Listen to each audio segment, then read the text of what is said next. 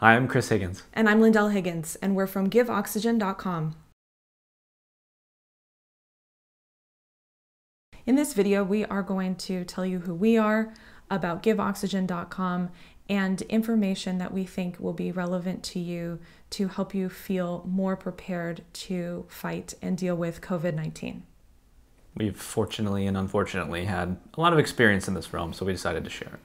So over the past 10 years as entrepreneurs, we've co-founded over 5 companies. We've built from the ground up 14 different products and got them distributed. And we have several patents to our name. Another reason that we were drawn to this is because of Chris's medical history. He has had a few lung collapses, and he's had problems with asthma his whole life, and he's had pneumonia before.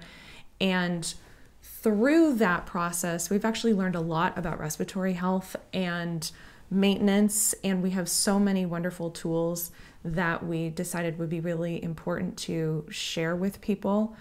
And also, I am a performer, so I also come from a mechanical understanding of the respiratory system, and we wanted to share that with everybody. So we started giveoxygen.com because there was an obvious ventilator shortage. The numbers were such that a lot of people were needing ventilators, and there was just going to be a huge gap in that fulfillment. It was right at the beginning of Tesla and GM and these companies coming on board to build them. Those ventilators are legitimate and obviously take a lot of time to be manufactured. Then there were other companies attempting to make cheaper and easier to manufacture ventilators, which is great, but we were looking around and saw that there was an opportunity to even fill the gap more than it already was. Yeah, the MIT projects, the Spanish projects, those are all great ideas and great technologies, but they do require manufacturing facilities. They're a little too complicated for kind of a distributed at-home builder, a distributed network of at-home builders to build and deliver these devices. And we were thinking that everybody is at home, and I think everybody wants to help, and everybody needs a project, and we wanted to have a design that someone could actually make in their garage and deliver to a hospital. Once we started talking to medical professionals in the United States and a couple of Mexican nonprofits, it was clear that people weren't really giving any information on what to do before you go to the hospital or what to do before you need a ventilator. Hospitals were already turning people away, and they said, come back when you can't breathe. Well, that misses so much. It doesn't teach people what you could do earlier on in the disease in order to turn it around, in order to mitigate it just with different practices and exercises you can do. And there was an obvious gap and need for people to have this information. And since we have, unfortunately or fortunately, a lot of experience in this area, we decided to gather all of the information that we had to put it into one place for people to watch and learn. All right, so in this video, we're going to give you a little bit of an overview on what's found on the website. Essentially information on PPE, breathing exercises, measuring your oxygen, and what happens in the hospital and what tools are given to you in the hospital. In the separate PPE video, we'll go over the important elements in a mask and what is important to protect yourself from germ transfer. So being a germaphobe our whole lives, both of us brought that to the relationship. We had a leg up on PPE, so.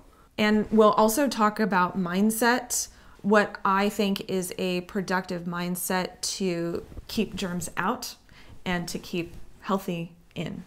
So my favorite topic. Breathing exercises. We have a separate video for this, and it is very important to be as healthy and as strong as possible when you are about to do anything physically strenuous. And getting pneumonia and getting coronavirus is extremely physically strenuous. That video will go over appropriate breathing techniques that will help you get stronger. Another important tool that also has a separate video is how to measure your oxygen levels. Essentially, when you get pneumonia, the problem is that your lungs cannot take a full breath, so your body starts to become deprived of oxygen and your organs shut down. That is the instance that's leading to death. So right now, hospitals are telling you not to come to the hospital until you can't breathe. Well, that's kind of a scary situation to somebody who hasn't had respiratory issues. I have, and I kind of know when, even if I can't breathe, my oxygen level is actually okay. So if you can measure your oxygen and be calmed by the fact that you're still at 96+% oxygen, you're okay. You can stay home, you can do the breathing exercises, you can try to heal yourself on your own. But it's a scary situation when you can't breathe, and you're not used to that. During this crisis, if you do have to, unfortunately, go to the hospital, you probably have a bit of pneumonia, you probably have a little trouble breathing. So when you go, they're going to do a couple things for you. They will automatically, obviously, put you on oxygen. That's when the oxygen tube goes into your nose. And then if that's not enough, they might graduate you to a CPAP machine where you have a mask on your face and they're blowing the oxygen into your respiratory system. And then finally, if that doesn't work, they'll put you on a ventilator. A ventilator is going to provide you a high oxygen concentration and really push your lungs to breathe, to oxygenate your bloodstream so that your other organs don't fail.